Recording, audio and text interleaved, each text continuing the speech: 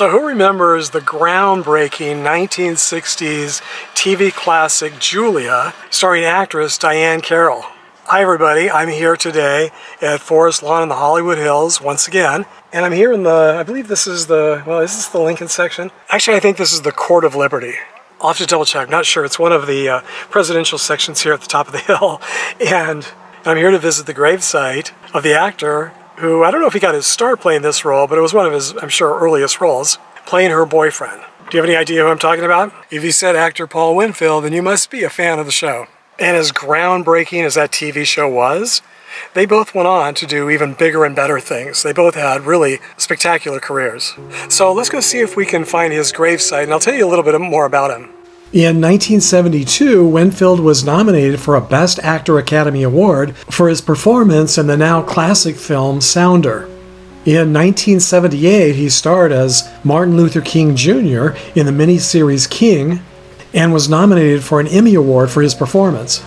During his long career in show business, he received a total of 4 Emmy nominations, winning in 1995 for a guest role on the TV show Picket Fences. In the 1980s, he was a regular on TV shows such as The Charmings and 227, and in the 1990s, he was a regular on the TV show Touched by an Angel. He was also the narrator of the series City Confidential from 1999 until the time of his death. Winfield died from a heart attack here in Los Angeles on March 7, 2004, at the age of 64. He seemed to have achieved just about everything an actor could want to achieve during a memorable and impressive career, but for me, one of his greatest achievements can be seen right here on his headstone.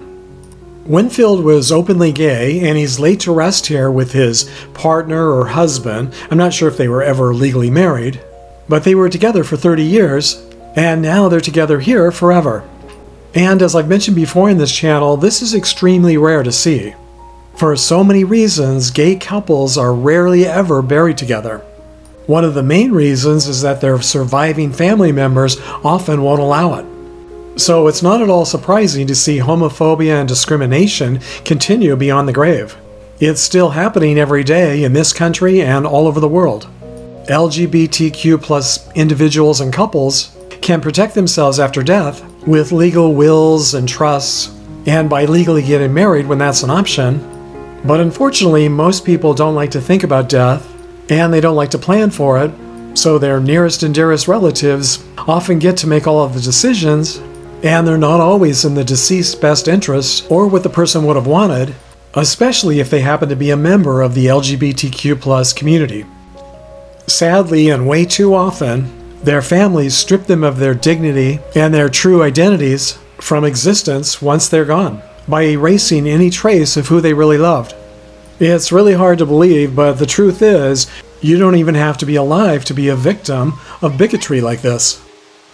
In addition to not being allowed to be buried together, mention of same-sex spouses is also sometimes excluded by families from obituaries and memorials and anywhere else a spouse or longtime companion would ordinarily be mentioned. In this case, Charles Gillian Jr.'s name not only appears here on their headstone, but I was surprised and happy to see that he also does have a Find a Grave memorial page of his own. And Winfield's Find a Grave memorial page lists Charles, or Chuck, as his spouse. Chuck's Find a Grave memorial page says that he was a television set designer and an architect, and that he died from bone cancer at the age of 50 on March 5, 2002. Winfield died on March 7, 2004, just 2 years later. Unfortunately, Chuck doesn't have a photo of himself or the two of them together on his Find a Grave memorial page, but maybe a friend or family member will one day add a photo. As the old saying goes, Rome wasn't built in a day.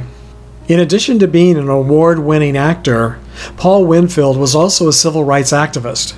And whether it was intentional or not, I would say he's also posthumously become something of an LGBTQ plus advocate just by being true to himself and the world by sharing a headstone with his spouse.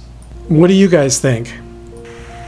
This week I want to thank my newest Patreon supporters, Veronica Capello, April Donald, and Keith Batson. Thank you so much, Veronica, April, and Keith, for your donations to my channel. They really are appreciated and do help make future trips like this possible. I also want to give a big shout out to all of my new subscribers. Thank you all for taking the time to subscribe. That really helps my channel a lot too. So thanks once again for sharing the memories, everybody, and I'll see you next time.